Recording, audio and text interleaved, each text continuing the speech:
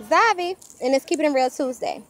Alright, and I know you guys are kind of waiting for my opinion on can women and men be friends or not. And I have that opinion waiting for you. I'm going to post it a little bit later. Right now, I'm going to talk about partnerships, business partnerships. Who are you doing business with out here in the community, out here in these streets? Who are you doing business with?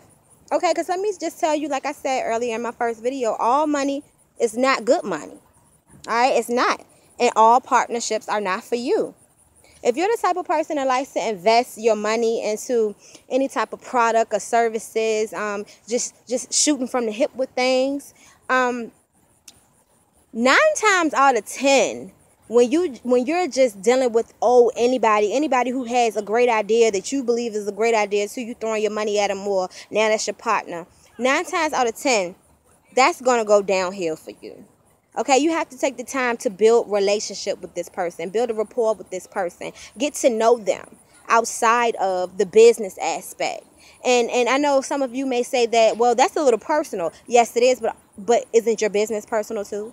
Isn't your business your baby? Isn't the way that you generate your income, isn't that personal for you? Okay, so if you're going to have this person enter your life on a much serious personal level, then you need to get personal with them. You need to feel their energy. Now, let me give you an example. When I do my consultations, I sometimes do them in my office, and I sometimes do them in a remote location like Panera's or Starbucks. All right? And I do that with partnerships as well. So say for instance, I'm having an interest meet, and I've talked to you on the phone, we vibed on the phone, we conversed and did all of that. And then the next thing I'm going to say to you is, when would you like to meet, outside of my office? How about we meet at a Panera's or a Starbucks? Just so we can get to know each other personally, feel each other's energy. You know what I'm saying? Because one thing that I do not like doing business with people that I don't know to a certain extent. Because the reason I'm doing business with you is because I'm comfortable.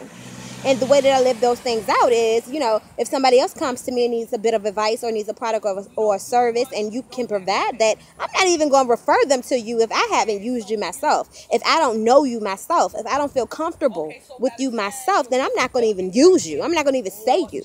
So it's very important that I get to know you on a different level other than just business. It's very important. Am I trying to be your friend? No, I'm not. I'm just trying to get to know your energy. I'm trying to get to know you as I'm trying to get to know your work ethics. Okay? That's very important to me. And that should be important to you too.